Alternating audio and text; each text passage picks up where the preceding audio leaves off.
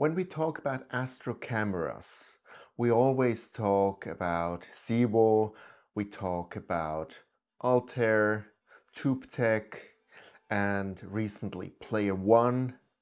But there's this one brand which creates a little bit of sparkle in the eye like Takahashi, and this is Moravian.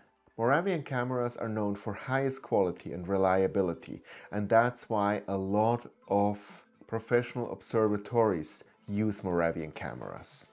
But today I'm actually really happy and honored to present to you a Moravian camera which is made for amateurs like you and me. And we will do the unboxing right after the trailer.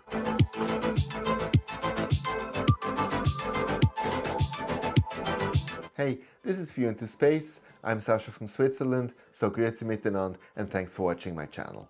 So before I show you the camera, a little bit about Moravian. Moravian is a Czech company which was actually founded in 1997. So they are around already quite a while. And they mostly cater professional observatories or very advanced amateurs with specialized cameras with large sensors. And for such companies, they're very well known and they are the first choice.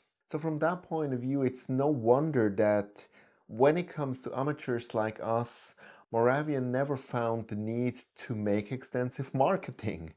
And that's very well visible if you go to their homepage. It looks like a homepage for industrial spare parts. But that does not mean that you or I could not choose, instead of, for example, an ASI, a ZEWO camera, a Moravian cameras. They have these cameras with exactly the same sensors as you would find on the ZEWO or the Player One or the TubeTech side. So I decided, as I go now mono, to go with a Moravian camera, and my reasoning I will explain you within this video. And as a spoiler, it's not about technical specifications. If we take now an ASI 2600, then the Moravian camera is, from a technical specification point of view, in no way better. It uses exactly the same chip, it cools down the same number of degrees as the ASI camera. So just by numbers, they're not different in any way. But let's now look at the Moravian and let's compare it. So first of all, the Moravian comes in a suitcase, which already shows kind of the way they want to be perceived. Absolutely professional. So let's open the suitcase. And that's how it looks in here. So I pre-ordered my Moravian camera together with the filter wheel, and it came pre-assembled.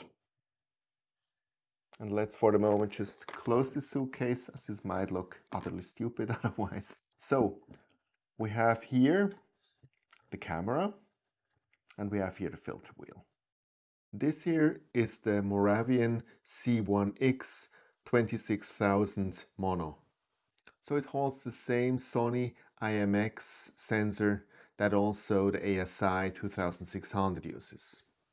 So this is an ASPC format sensor with 26 megapixel. Now, but where it gets interesting with Moravian, you can have, when it comes to the C1X model, you can have the sensor in two different versions. You can have the regular sensor, like you would find it in an ASI 2600, or in the Pro version, you have an industrial grade sensor, for example, for observatories where it practically runs 24/7. Also in the C3 series of Moravian, you can have also the same sensor with a mechanical shutter.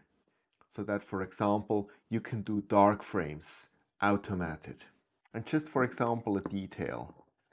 The top of the filter wheel here is sealed with plexiglass and screws. It even says remove before use. So it's not just a sticker or a cardboard, it's plexiglass, just to be sure that no dust comes inside. Another thing, this filter wheel has 10 slots because, and Leah has now LRGBR plus the 3 narrow bands. So you need now, if you want to use this whole set of Antlia, you need 8 slots. And usually wherever you go, the maximum slots on the filter wheel are 7. But with Moravian, you get the 10 slot filter wheel. That's cool. What is also nice, the filter wheel connects directly to the camera. Issue solved. Small cable, everything connected. So with the camera we have here a USB 3 port and we have here the power port. That's also something interesting here, so that the camera stays dehumidified.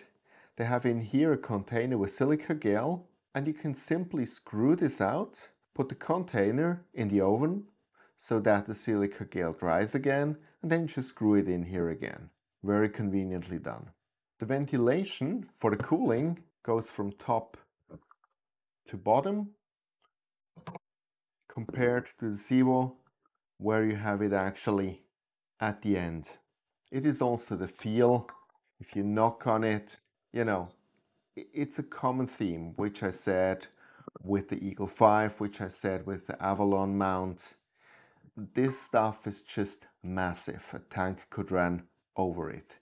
It doesn't feel like a tin can. So let's put that for a moment to the side and let's look what else is in the suitcase. So what we also have in the suitcase, which is really nice, is a power brick for the camera, the power cable, and a high quality USB cable to connect it. I also ordered the off-axis guider, which is here, and it has actually the prism separately here. So that also ensures that nothing can happen to the prism. And what's now also nice, if you look at the shape here of the off-axis guider, and when we look now here, you see that if I take this plexiglass away, I can simply slide that in here and it's screwed on with absolutely no space in between. So these are really, really nice details. And then on the other side here, we have an M48 connector, which then goes to the telescope. So now that we know actually all of this, again, why would I buy this? I think first of all, I really like the high quality, which fits now nicely together with my rig. And the high quality is not just, as I stated here, the housing, it's also the fan, where we have heard with Civo some issues about vibration. I'm sure there are no issues at all here about vibration.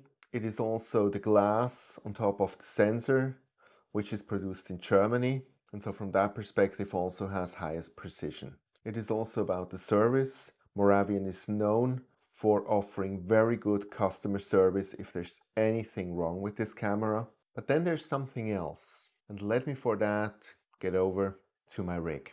When it comes to this rig, and you saw me build it from the start to now, I had one clear motto in mind: made in Europe.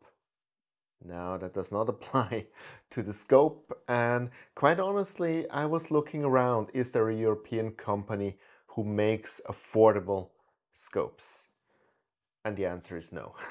But for the rest, the mount, the Avalon mount, is made in Italy. The Eagle is made in Italy. And now we have here the Moravian camera made in Czechia. And not just designed, but this stuff is all made completely in Europe. So why is that important? On one side, it just gives me a feeling of trust. In the same way that I drive a German car, it's just a different feeling of quality. And I think whoever of you who owns any of these items knows what I'm talking about. You touch it and you realize that it's something different. But from the very tangible part and also visible part, because all of this stuff is really beautiful, and that's also a point, it's very nicely designed. But beside all of that, it's also a philosophical question. Where do we want to have our knowledge, our capabilities also for the future? There can be a conscious question, where do I want to buy from? Somewhere close to me or somewhere far away? But so for me, this was just also a sign that we can buy close to where we live, that we can hold true to our own values, and actually that what we really get back has also the incentive of being then on the quality level that we expect and that we appreciate. And when we now talk about prices, this camera costs in the same configuration as the Cibo only about 10% more. And quite honestly, when I look now what I have in my hand, I believe the 10% more are more than justified. And I'm actually, from what I'm just seeing now, I'm really happy about it. Now, as always, there will be a follow-up video once I have filled the filter wheel, once I had my chance to test it out. And then I can also give you the first light and my impression when I have seen it in action. Until then, see you next time, and clear skies.